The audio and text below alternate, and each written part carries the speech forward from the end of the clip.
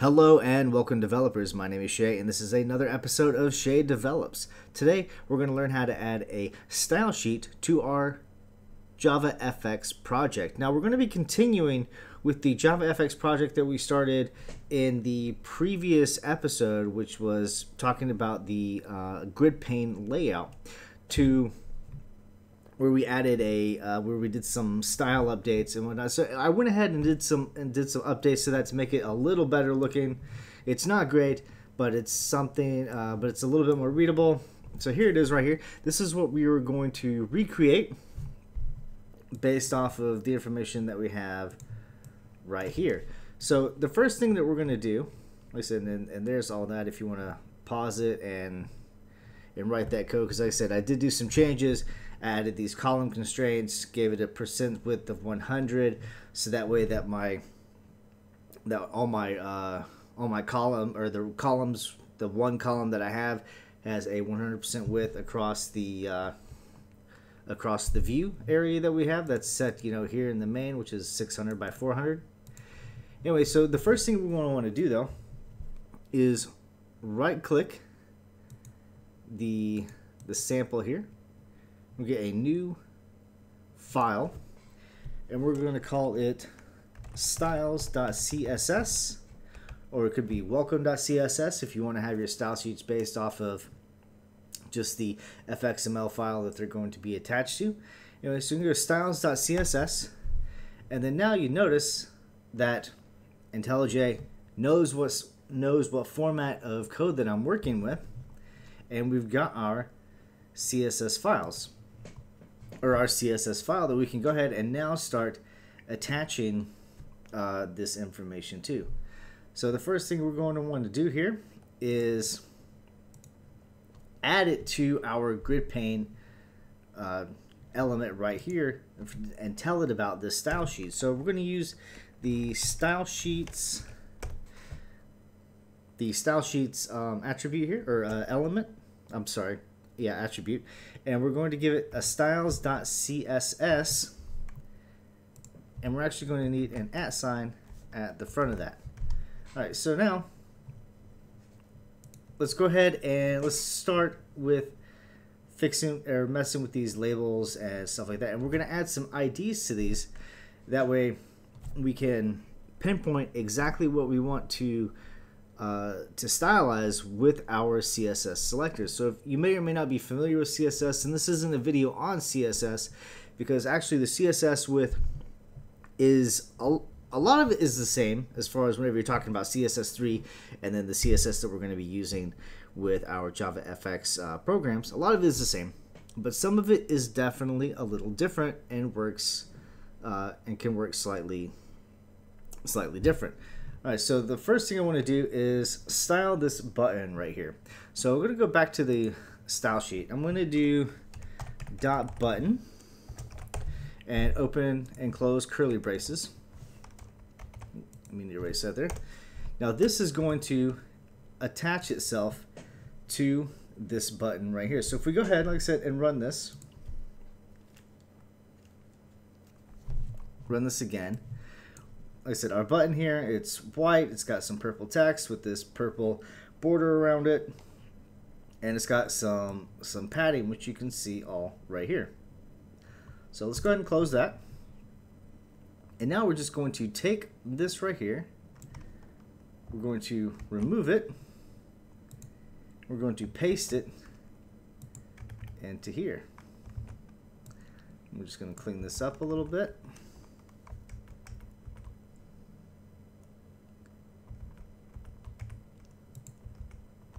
There we go. And then now we can run it.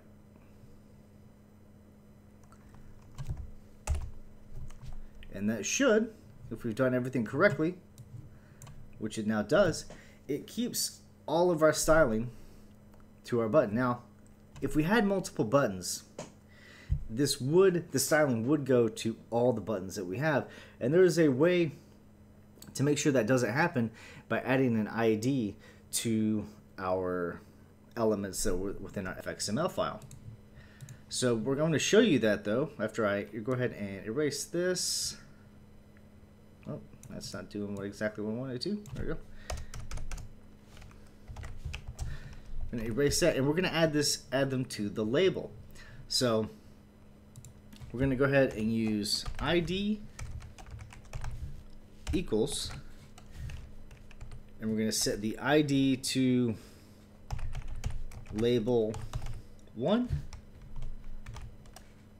and we could call it something else, but I'm just gonna call it label 1. And now to set an ID, to make sure that we're selecting an ID with our selector, remember this dot button right here is our selector. I don't want to try IntelliJ Ultimate, but this dot button right here, that's our selector. So if I use a hashtag symbol and do, oh, what did I call it again? I've already forgotten. Label 1.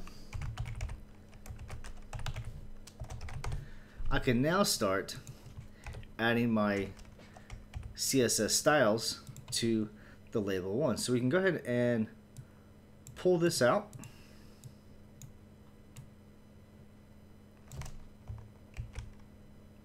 And then erase this. And then go ahead and add it to our styles. Like I said, and then clean that up just a little bit.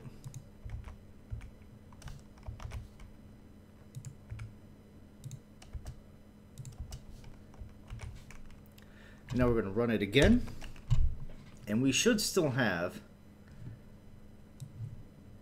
and we do right there, it should still be the text field property is white, so our code is white, which is good. Our FX font size is 28 pixels, which looks right here, and then our font weight is 600, which is looking pretty good. Alright, so let's continue on, and we're going to do the same thing with the second label right here. So we're going to copy this ID part, and come down here, paste it here, and we're going to call this, well, let's go ahead and run this, because whenever you're doing CSS and you're creating these things, you're not supposed to actually have multiple of the same named IDs, and it looks like so far this isn't working, which is actually the way it's supposed to work, is it shouldn't allow us to have multiple IDs with the same ID name and then have that correspond to the CSS text. So we're going to change this to label 2, and actually that's not entirely true.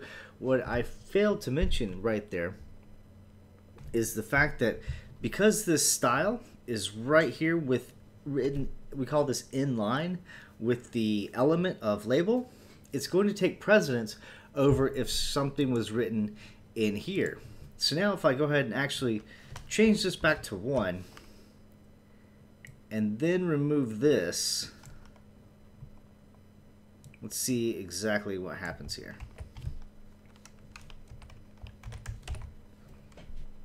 I wonder if it's going to take over. It shouldn't, but it looks like it actually does.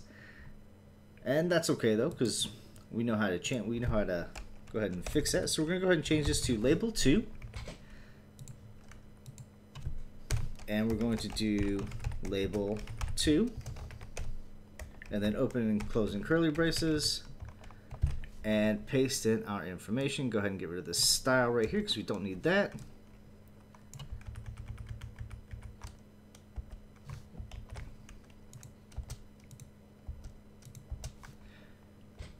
Alright, and let's go ahead and run this, and it should still be looking like it should, or like it was.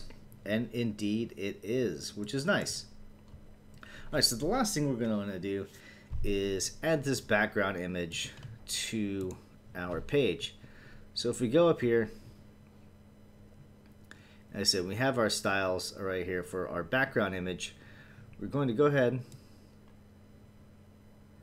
and add, I'm curious if this will actually work. So I'm going to try something here. If it doesn't work, I'm sorry, but I'm just going to give it a shot and see if I can just, attach it to directly to the grid pane, which I've never actually done before. Just curious if this will even work, or if I have to set an ID to it as well. So if I'm attaching to the grid pane, bring this out,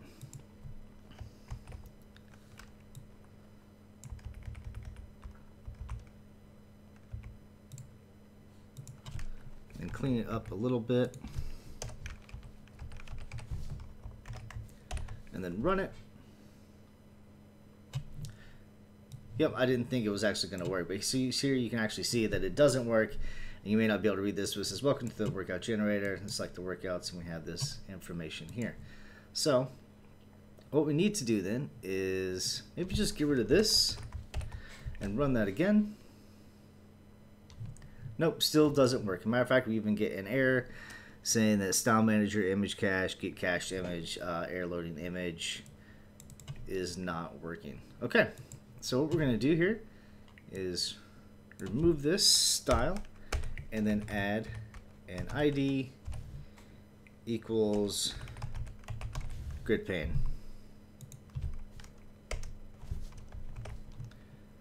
All right, and we're going to come back here, change this ID to grid pane, or the selector to an ID of grid pane, run it again, and it's still not working. It says error loading image, and we're pointing it to our image here, sample.kbb.background. So if we go into here, let's go here, and let's take a look. So well, that's weird. So our styles.css and our kbb background, they're in two different folders. So what's going on is we have our sample package right here, and this contains all of our files, but then we have our source file here, and that's actually where our background image is being held. So if we go back here to styles.css, what we're going to want to do is we're going to want to go back a directory, and we'll do that by hitting the two dots and then a forward slash, and this should take us back a directory from our styles.css file and hopefully take us back into the source file and then find this kb background.jpg image here. Let's go ahead and rerun this. And it looks like that actually worked, which is great. So hopefully you guys are still following along. We're going to do one more thing, because right now whenever we hover, nothing happens right here whenever we hover this button. So let's add a little hover effect. So we can do dot button hover, and that is what's called a pseudo selector, meaning that it's not actually like we're adding like special attributes to certain activities that you do with key presses or mouse movements or whatever, and this one happens to be with the hover. So what we're going to want to do is basically do the opposite of what we have here. So we want to keep, or we're going to copy all this, the stuff we need. The padding we're going to leave the same. Hopefully that won't cause us any issues, but if it does, we'll come back and fix it, not a problem. Go ahead and clean this up some. Get it all aligned right. So our text fill, RGBA, so instead of this nice purple color, we're going to make it white. Now I can't remember if white is 255 all the way across or if it's 0 all the way across, but we're going to start with that one. All right, and then our border color, we are going to do the same. We're going to do 255, 255, and 255. And our background color, we're going to change it to this RGBA value, which RGBA just means red, green, blue, which is here red, green, blue. Here, make this a little bigger. So like I said, red, green, blue. And then this A value is the opacity of the actual color. So if we have a 1, that means it's not transparent at all, and all the way down to a 0 where it's completely transparent, and then everything in between from 0 to 1. Alright, so let's go ahead and run this and see if this worked. And now we go back here, and once this try, let's hover over it, and that looks actually pretty good. Nice, I like that. Alright, so guys, so that's how you would add CSS or a CSS style sheet to your FXML file or FXML project. I'm going to put links down in the description to the documentation for creating the CSS styling for your FXML style sheet. Like I said, because it is a little different than just standard CSS. Like I said, for starters, we have this -fx syntax that we have to put in the front of all of our stuff, but some of it is actually like different wording or whatever, but a lot of it does work the exact same. But until next time, so hopefully you guys have, like I said, learned something. You're sticking around. We're going to continue to build this out and do a lot more with it in the future. Please like, comment, subscribe. Put down in the comments what you guys are working on, how I can help you with your Java projects.